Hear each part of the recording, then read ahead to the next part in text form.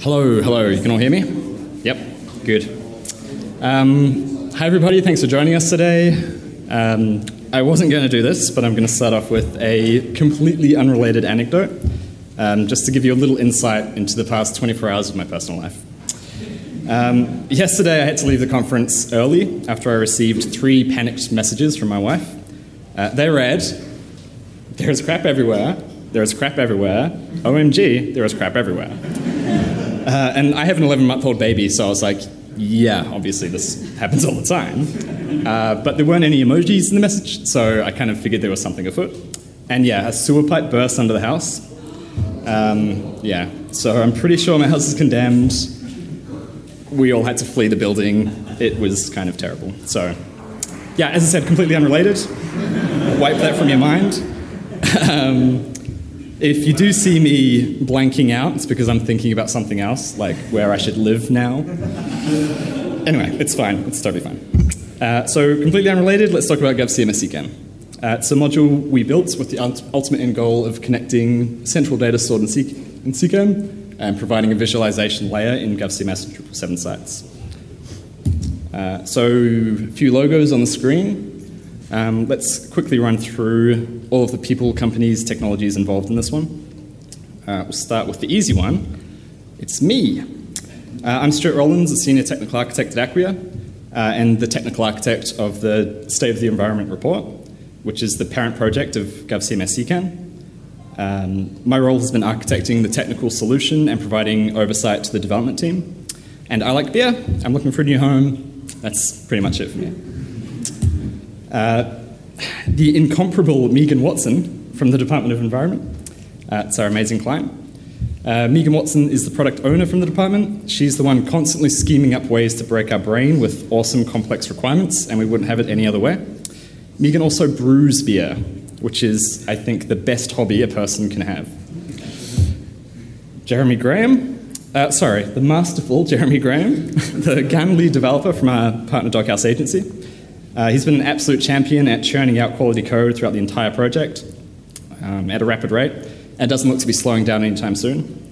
Jez is going to be giving a demo a little bit later to show you all how quickly you can get up and running with data sets plugging into CKAN and creating awesome graphs and visualizations. Jeremy also likes beer, so you're starting to see a little bit of a pattern here. And as a side note, if you use Kodi or XBMC for your media streaming, you should probably buy him one later because he's a contributor to that project. govCMS, it's an award-winning program and custom Drupal distribution tailored for the Australian government. It's owned by the Department of Finance and is beating expectations on all fronts. Currently over 100 sites live, over 30 in development, I think, and has a ton of community support and momentum. It's been really great working beside the Department of Finance on the govCMS project, and a huge thank you goes out to everyone who's been involved in contributing to govCMS. We certainly wouldn't be here without all those contributions.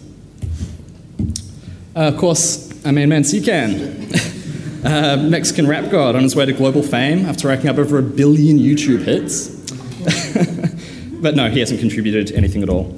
CKAN, on the other hand, is an open source data portal.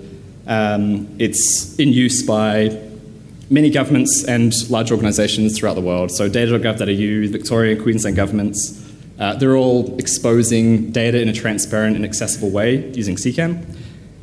It's not only a great place to centrally store and share upstream data, it's got a data store extension built in, which returns compatible data sets in a queryable format via API, which luckily is exactly what we need.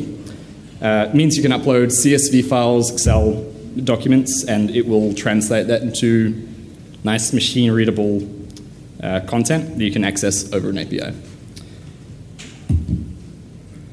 Cool. So I'll give you a brief client brief around some of the things that Megan and the team wanted to tackle. It comes from a static report, a paper report. There are hundreds of images. There are thousands of different combinations and permutations of graphs and visualizations that we needed to cater for. We needed to take those static representations and create them in a digital format. Yeah, and they needed to be interactive. So some of those many variations here. First of all, we've got a scatter plot with a trend line. We've got labels on the X and Y axes. We've got an inset label. We've got some weird kind of scatter plot thing with a shaded region on the right, inset legend, ticks along the top x-axis. Yeah, lots of stuff going on there. Something else, some kind of, two horizontal lines across this one.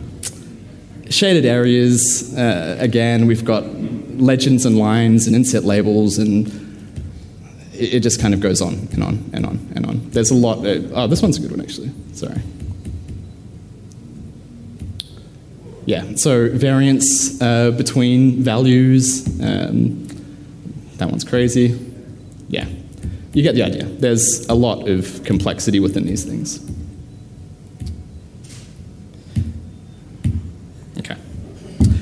Okay, not only that, we've also got to support govCMS SaaS. govCMS is obviously a highly secure, well-performing platform. We can't be adding contrib modules left, right, and center. We need to make sure that this thing is well-contained, flexible, and fairly lightweight. So we had to find technical solutions that fit within the bounds of govCMS. We didn't want to add technical debt or add new dependencies to the distribution. Speaking of flexible, it needed to be pluggable and extensible, so people should be able to take their data and create whatever custom visualizations and charts their hearts desired. There was also another project running alongside this one, the Victorian budget site. They had their own requirements for graphing and visualization. They wanted to use the govCMS module. So not all of their required functionality could be achieved out of the box with the module at the time of development. So we managed to align the development processes and have contributions from both DPC and DOE flow into the module in parallel. And it was a really nice moment to see federal and state governments align, actively contributing to the project at the same time, and kind of illustrated the power of open source and govCMS. So now I'd like to welcome up Megan to the stage. She'll give you some further background on the report itself and some of the requirements. Over to you, Megan. Thanks, Stu. So I'm just going to give you a bit more of a background of what our requirements were.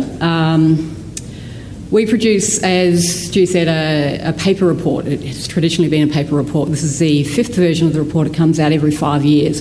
It's called the Australian State of the Environment Report. If you haven't checked it out already, check it out in about February next year. So every 5 years we're mandated by the Environmental Protection, Biodiversity and Conservation Act to produce this report. It's written by a team of, or a panel or a committee sometimes of independent scientific experts, so hence the quite complex requirements for graphs. It takes about 18 months to write the report, and it's full of a lot of great information. It covers 9 different themes. I won't run into what those are, but things like land and biodiversity and the marine environment and that type of stuff. And so all of those themes have their own data requirements and their own information that we need to put up on the website. So it's a mix of expert opinion, it's a mix of data sources. In the interim period between 2011 and 2016, a lot more data sets have become available. We also have this thing called assessment summaries, which these guys have actually done an amazing job of visualising that data, but that's a whole nother talk. In 2011, the report was 932 pages long, so we've got to take all that content, mix it up on the site, create different content types, make it basically not a static HTML version, which it was in 2011. But we also have to produce this report to Table and Parliament. So we have this parallel production process of we're trying to create content for the website, but we're also having to create a printed version. So that's in itself a massive challenge. So that's what it looked like in 2011. It's great. It's amazing content. It's a really good snapshot of what the environment, the condition of the environment at a point in time is, but it's a book. You can't compare from 1996 when they first came out to 2016 when that report comes out, unless you have all of those books open at the same time on the same page. So obviously we wanted to do something a lot better. This is what it looks like on the web currently. It's kind of got a pretty boring table of contents, really static content everywhere. Very hierarchical as well. So part of the thing that we want to do on the site is create different content types that can be aggregated or surfaced in a different way. So if you want to look at all of the state and trends across all of the thematic areas that we report on, you can do that on the site when it's launched. Currently you can't, you sort of read it in a very hierarchical manner. But also you need to be able to read it from introduction to closing summary of that report as well. So as you can see, there's a lot of challenges. So how can we easily compare findings and content and information and data sources across reports and across time? And so one of the criticisms that we had was it's really difficult to see what the trends in the environment are, changes over time basically, which is what we're trying to satisfy with this. We can't interact with the graphs, obviously, but we also have to show that snapshot in time. We've got a really diverse readership. We have people in high-level policy areas. We have, obviously, researchers. We have people in tertiary and secondary sectors who want this resource for teaching aids. We have private sector people. We have, you guys, general public. If you're not interested in the environment, you should be. You can come to our report and read what the key findings are, and read what all of the content is, read what the findings are that our independent experts have written about. We've got lobby groups that want to get snapshots of information so that they can use that. We've got journalists that want to say, so what is the condition of Australian environment? What's happening with coal seam gas, for example. It's really complex. We also, when building the site, we need to ensure that the 2021 content can fit into this model as well. So then we start to get that picture of we'll have 15 years worth of environmental reporting that we can then show in a really nice, interactive, comparable manner. But also, at the moment, it's just me and my section working with these guys on this stuff. So we have one Drupal expert in our whole department, and we've got about 3,000 people in our department. We have multiple websites. So we needed to have a solution that was not going to rely on an in-house Drupal developer, but something that we could, I could kind of look at, analyse, make sure that all of the content is actually getting served up as it should be. But we can't be running security patches. We can't do updates when to Drupal 8, that kind of thing. So what was the solution for us? Well, it was govCMS. It was a no-brainer for us because it just provides this great platform where we can use software as a service. I can liaise with the govCMS people. I don't have to know anything about updating any of the code base. Most of the stuff that it could do was good for us, but we realised there was a bit of a gap with the data visualisation. We also want to use the whole notion around open data, open source applications that the government's developing. So we like to think of ourselves at the moment as a poster child. We're going to try and get out there and talk about the benefits of using govCMS, but also using data.gov.au to host all our data. So if you don't know what data.gov.au is, jump on and have a look. The idea is that all government data sets will be available there online to download. So again, that was one of the criticisms from the 2011 report, is that nobody knew where the data was coming from. You couldn't download the data. We want to empower people to get environmental data and to do what they want with it, combine it with other data sources, come up with findings that we might not necessarily have had. We're also using National Map we have a lot of spatial data as well, so not only graphs, but we have a lot of coverage, as you would imagine, across Australia that's of a spatial nature, so we're going to use National Map. Again, all of our data sets will be up on data.gov.au.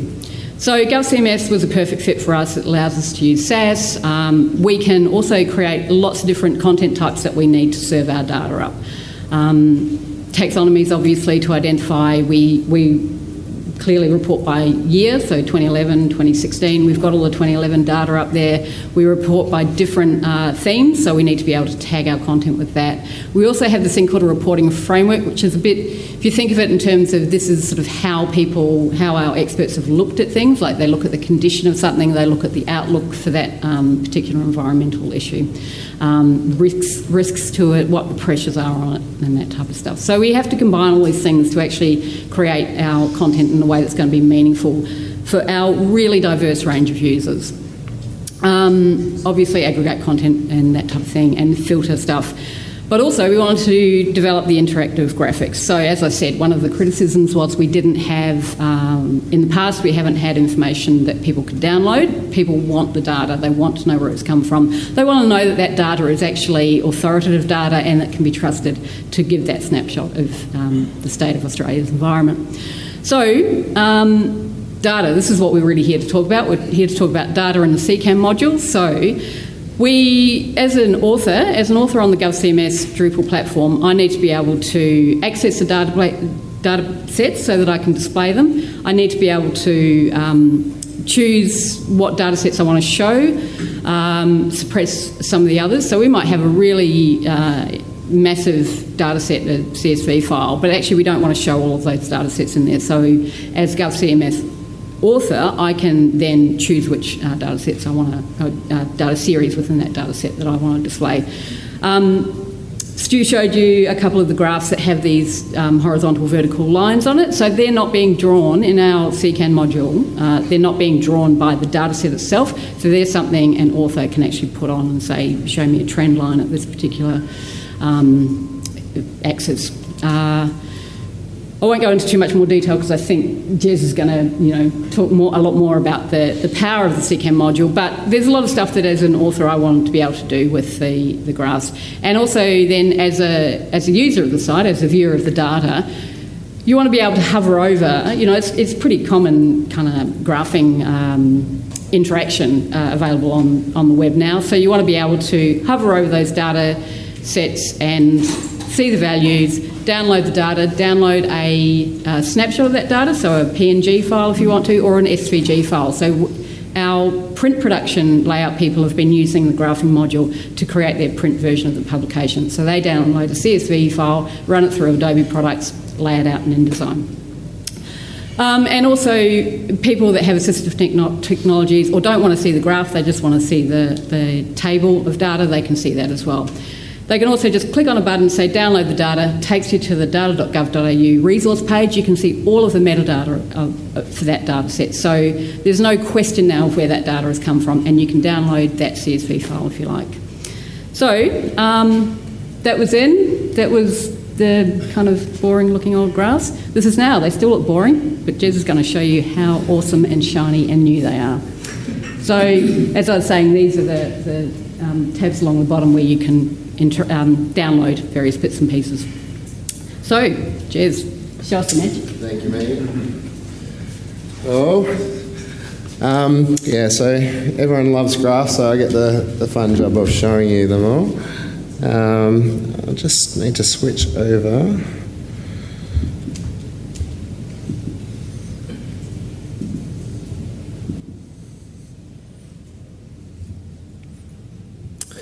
All right, so I guess I'm going to start off with some fun stuff, actually showing you the graphs, and then I'll kind of work, I guess, a bit backwards of how you can actually make those and use them in your own site. I suppose a lot of what we've talked about so far is very much govCMS stuff, but this will all work very happily on just any Drupal site. It's not govCMS specific, so. And our module's up on Drupal.org as well. So this particular data set actually came from data.gov.au. It's a pretty complex one. It has got a giant amount of data in there. Sort of as we scroll across, we can sort of see the records. And because it's interactive, sort of we can like turn on particular sets, and sort of it sort of really nicely, dynamically changes everything.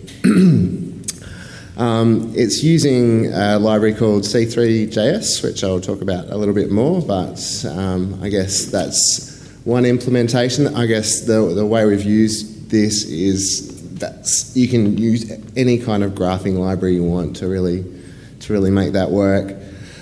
Pretty much all this stuff happens client-side, and sort of we've also been able to do some cool stuff like download as a PNG, which will save that. It basically converts it to an SVG, then saves it as a PNG, and you've got something you could put in a book, or as an SVG, and you've got a nice vector of it as well. So all that stuff kind of happens client-side with a couple of JavaScript libraries which I wrote. So as you can see, it's pretty powerful, and you can sort of have a bit of, I don't know, interesting sort of fun graphs like space launches versus sociology doctorates. Correlations, ice cream consumption versus shark attacks, and then IA usage versus murder rate. So I'll just quickly talk about how a lot of this is made. So like I said, it's using C3, but C3 is a library that's built on top of D3, and D3 is kind of like an extremely powerful thing when you see sort of some of the stuff it can do. This is basically a show reel of just a bit of a demo set showing what D3 is kind of capable of. Unfortunately, our graphs aren't quite there, but it's certainly capable of it, and it's got a plug-in system where you can really quite easily plug into it and sort of make another module, even make these sort of things in your theme, and yeah, which is really good for something like govCMS where you don't have the ability to create a module. So C3 basically makes doing all this stuff easier. It's got a library specifically for charts. D3, I guess, is all sorts of visualizations, but C3 sort of really pushes on the chart side of things, and it gives you a really nice, clean, easy-to-use API. So making all these sort of visualizations, they've got good documentation. If you just follow their steps, it kind of comes together quite nicely. So I'll go into a little bit of the technical side of sort of how the module works. There's many parts to it, and I guess you could use just little parts here and there depending on how you wanted to use it. The first thing is, well, I guess working backwards, if we're looking at a graph like this, how it actually works is it uses a JavaScript jQuery plugin which I wrote, which is, I called it table charts. It's an unexciting name, but what it does is it turns a table into that chart. So what's actually happened here is we've just rendered this table to the DOM, and we just put a whole pile of attributes in the table tag, and that defines sort of like the axis labels, sort of colours, any kind of settings which we want to define for it. So if you wanted to, you could use this on a non-Drupal site. You just put a table in your site and add some attributes. It's kind of well documented in the plugin itself, but not really anywhere else. It works really well, and I suppose this satisfied a really great need for DOE as well, because it's very accessible. If you get to the site and you don't have JavaScript, you've still got all the data there. So looking at sort of one of our simpler ones, I keep on looking up there. It's just, yeah, a table of data. We've got a column heading and a heading up the top as well, and it uses both those to convert it together. Any questions on that little bit? Yes? On accessibility, so is that AA? I'm not sure what level it is, but it's essentially, it could be used by screen readers. You don't have, if you don't have JavaScript, it still works perfectly. So it kind of ticks all the boxes. I'm sure it would fit into that category. So yeah. I'll kind of answer that for you. So I'm when govCMS, providing that the table is rendered properly, which govCMS out of the box does do accessible tables with table headings and those sorts of things. Yes, yeah. Cool. So my little plugin which I've made reads that table, and then it passes all those settings into a nice sort of ordered format, and then sort of handballs it off to another plugin. So that second plugin is one which I've made specifically for C3. So that's sort of one of the points which you could jump in and create your own visualizations. You could just add another JavaScript file. It's just a class which gets handed a nice pile of settings, and it can then deal with those settings. And obviously, it also gets handed the parsed data, which is reading that table into a sort of a nice array of rows and sort of passing these through as headings as well. So I suppose that's the one place you can sort of start to extend it. And I'll go into a bit further, but there's also CTools plugins where you can sort of do a more deeper level of integration.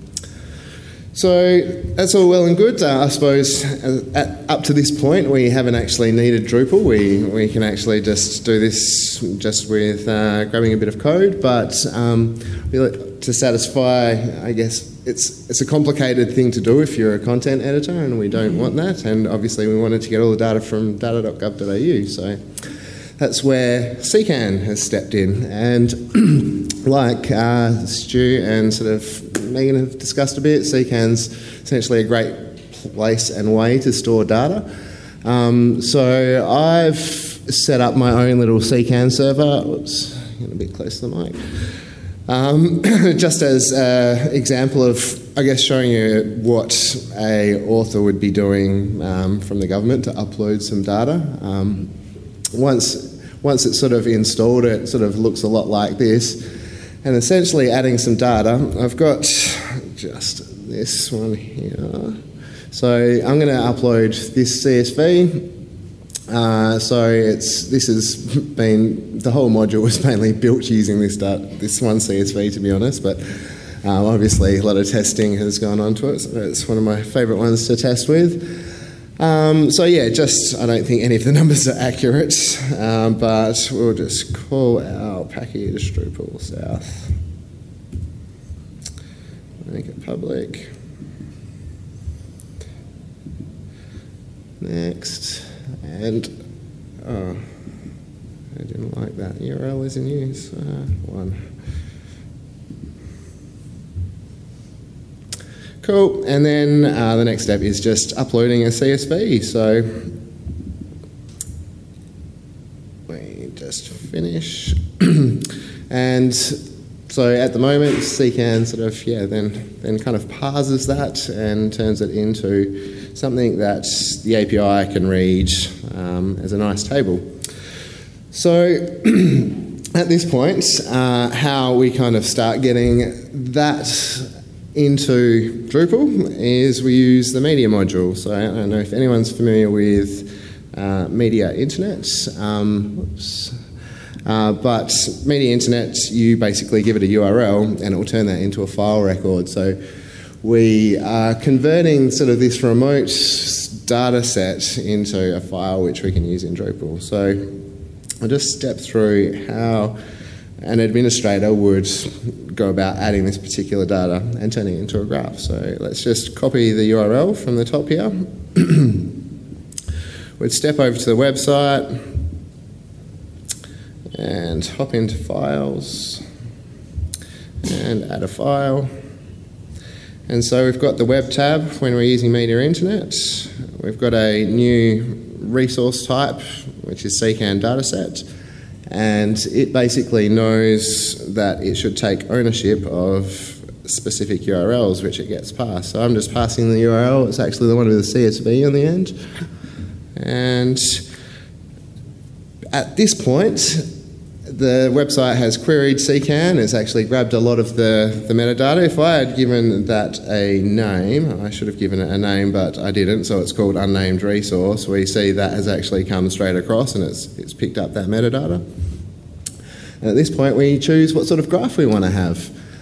So this is where the second, I guess, plugin part comes. So these are all just CTools plugins. You could happily write your own one, which would end up in that list. You just need to, I guess, follow the same format, and there's some great examples in the module.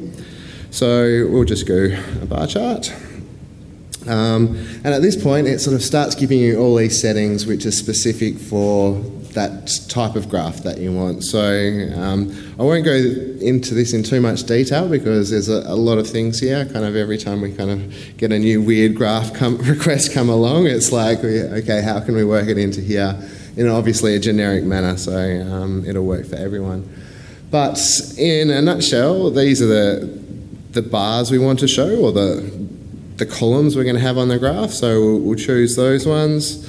We'll say what's going to be describing the label, which is going to be that sort of side column. Actually, is that right? No, that's going to be the data sets at the bottom. It does get confusing when you're dealing with so much data coming in and out, because you can display that also in many different ways. But I'm going to run with it. We'll just see how it looks at the end. Just with this particular one, we actually had a lot of repeats here, and it was actually repeated because there was multiple years. So one thing we can do is we can split the whole graph on year, and that should actually give us two graphs. So we'll keep it simple and just go all the way to the bottom and just go save. And now we should have our graph. So it's a pretty simple process. That was just a CSV, got uploaded, we got to choose a whole pile of settings for it, and now we've got it available as sort of an interactive graph, which is now a file. So I guess in Drupal world we can use this as a file field, which is, I don't know, probably my preference, and sort of embed that wherever we want. But you can also use it in a sort of a bit more of a generic way. Say we've got a page which is just a basic bit of content. I found Lorem Hipster as my text generator. And I'm just going to use the media browser. And right here I could select web and go through that whole process, upload a new data set, but I'm going to just use one from the library. One I created earlier. Let's go ice cream versus shark attacks. And we've got all those settings available, so we could tweak those settings if we wanted. Let's put it in the middle of the document, save, and you've just used it just like an image, so extremely flexible. And I think sort of once you start throwing in sort of the possibilities are endless with these visualizations which can come through. It's sort of, it comes together really well. So I guess that's about it for the demonstration. Is there any questions on any of that? Do you know how that works, or would you like to contribute? I guess one thing I'll throw in is we'd like to probably get this into Drupal 8 at some point. So I think probably one of the biggest things that's holding us up is sort of the media module getting in there. So I think I'll definitely put some more work in once media gets there, but I don't know if I'm committed enough to get media into it. So, so we've also got this up on GitHub as well. That's sort of where all the development goes. So obviously if you spot any bugs or have got anything to contribute, then it's a great place to go. James? So if you didn't have like these ships, I assume, with sort of certain types of data visualization? What's that, sorry? I assume this ships with certain types of visualization. Yes, absolutely. So out of the box, you've got a bar graph, line graph, spline, scatter chart, and just a table. So. And if it didn't have what you wanted, what would be the process? So users, anyone familiar with writing a CTools plugin, it's very much, say, the same thing as writing maybe a panels plugin, but it's a case of making a plugins folder inside your module or your theme. You create one file, I think, which is just correctly named. It's probably a little bit of formatting you need to define, but essentially you define the renderer and you define the settings for it. So it can inherit a lot of settings which are all predefined, and you can add in your own custom settings as required. And that renderer then actually calls the JavaScript to pull that in. So in theory, you could write a plugin that did like the ones you were showing me. Absolutely, yeah, for sure. It's just a lot more work. So if you, D3 has got a huge array of stuff. It's just harder to write. So and if we had all the time in the world, we would have gone down that road. But yes. excellent presentation. Really great job. Thanks. My question was about the private data. So you obviously showed us an example, data.gov.au. Yep. Can you work with other private repositories of data, and Yep. what's the sort of configuration so that data is not exposed publicly? So the difference between private and public is you need to use essentially an API key, and that API key is linked to a user and they need to be authorised. So the way I've set it up, just to keep it simple, is I didn't use a API key, so I had to make my data set public for me to be able to use it with this. But yeah, sort of if you're dealing with private data, you've got an API key, it's that user's permissions. Actually, I have a question for Megan. Did you ever evaluate public.tableau.com for different data sources which require sort of different sorts of connects between them? The reason I'm asking is we're actually trying to work with data.gov.in, I'm from India, and produce some complex charts which some data talks about life expectancy, then there's data on accessibility to toilets, to education, and so we have to bring all different sorts of data together. Yeah. With some unique identifiers between them and sort of make complex visualizations, which I'm not sure would be possible in sort of CSV file upload formats. Yeah, it was something that I did kind of talk to these guys about in terms of combining different data sets into the one visualization, but we ended up realising that just for our needs we could in fact get around that need to create different like bar charts and line charts together by actually tweaking the module to allow that. I did look at Tableau, but I think because with government it's a little bit more difficult, and also govCMS was a platform we were using, so we wanted to actually contribute something back in with creating a module. So something that was reusable for everybody else using govCMS.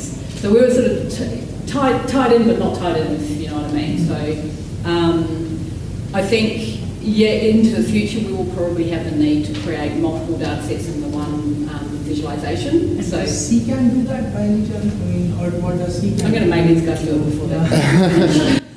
CKAN's really powerful with how you can use and what sort of data you give it. Like it's not just limited to CSVs. I mean, it could be like map coordinates and sort of all sorts of complex data sets. So I guess sort of at the moment, what the module is doing is it's doing, I guess, what we needed it to do is pulling in sort of, I guess the basics, I suppose, which is still quite a lot, but certainly. I guess with the plugin architecture, you can interpret that data however you want.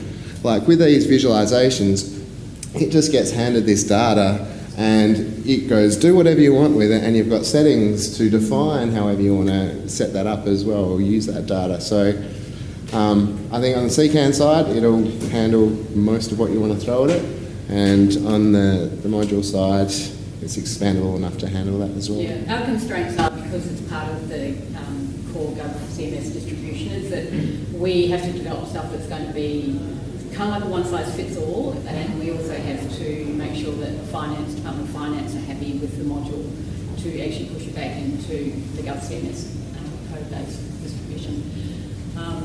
Yeah, but there are certainly some things that I want to keep developing with the module. I haven't told them yet. There's an endless list. My to-do list never finishes. Sorry, one over here first. And then, yeah. So speaking of your to-do list, have you already identified a roadmap for the bits that you are going to do next and want to keep doing?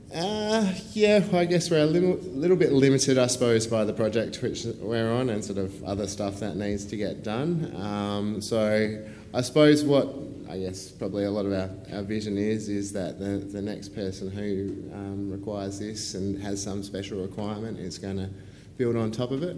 But I think probably the biggest logical next step is maybe looking at something for Drupal 8.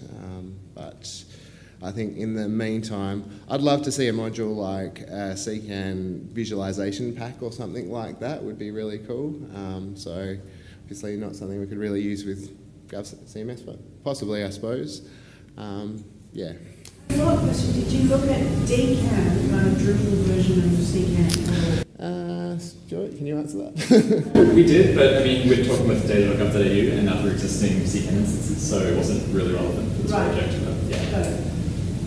One of the things I'd like to see developed with the module, is being able to have user-definable time series of graphs. So you notice some of our bigger data sets might go from 1901 up to present day. So sometimes you don't want to see all that data on the one data set. We may not get over that line before we go live, but certainly something I want to slate for the future, as well as being able to flip between 2011 data sets. If we can retrofit, we will actually find the 2011 data sets, put them up on data.gov, and then be able to do a comparison between those two will be something good. Actually, that was a question I had while you were talking, was is there any plan to kind of migrate the historical versions of the report into the new? Yeah, so we've already got 2011 up there. At the moment, the graphs, any images, figure-based content will still be static, unfortunately, because the beauty of this now is that we know where that data's come from, and my mantra to all of our authors and all the people on the team is no data, no graph. You're not getting a graph unless you give me the data. Yeah. I think we're kind of 80% there, but sometimes you have to compromise. But I want to start that process between now and the next report coming out, of going back and seeing if we can get the 2011 data sets and put those up as well. But it's not inherent. So you don't have access to the actual data sets, you've just got the report with the... Yeah. So it's actually really complex to get the data, to get these data sets as well, because the way our authors work is that they go and find different reports from all over Australia, different academic research. They take a screenshot of the graph that they want, and we have to go back and go to the data custodian and try to get it Creative Commons. All our content's going to be Creative Commons as well. Sorry, I think over here next. Sorry, I have a question. I'm thinking about how would this work with the pages, and I'm thinking something along the lines of stock exchange live feed. Yeah, I guess you probably could. I mean, it uses Drupal behaviours, I suppose, to trigger building of the graph. I guess, obviously, it's reading a static table, but there's probably a way, if you change the table, triggered a rebuild, then that'd probably be a nice accessible, I suppose, also way of it. Sort of, you've always got a table behind it, so, yeah. So I mentioned earlier that I'm part of the govCMS team. I think Doghouse and Environment are here as well. I think they've maybe a bit understated what they've been doing here, and actually how cool this really is. Something that was slightly glossed over early on, but I think it's really important. So you've heard govCMS a lot, but this is in govCMS, it's all govCMS. You don't have to use govCMS. I was just asked, is the module available publicly? Yes, it is. Can you chuck in any Drupal installation? Yes, it is. We have a government department that has thrown money and resources into the development of a thing that they're just now giving away, essentially. As a Drupal community, that's normal for you guys, right? You're doing this all the time. You're coding for nothing and maybe care and biscuits, but we've now got this happening, and this is a new change. So I personally think that's really exciting, and that's really good for the community. And we do that with the community. That's what fosters all of this. So I think these guys have done an absolutely awesome job, and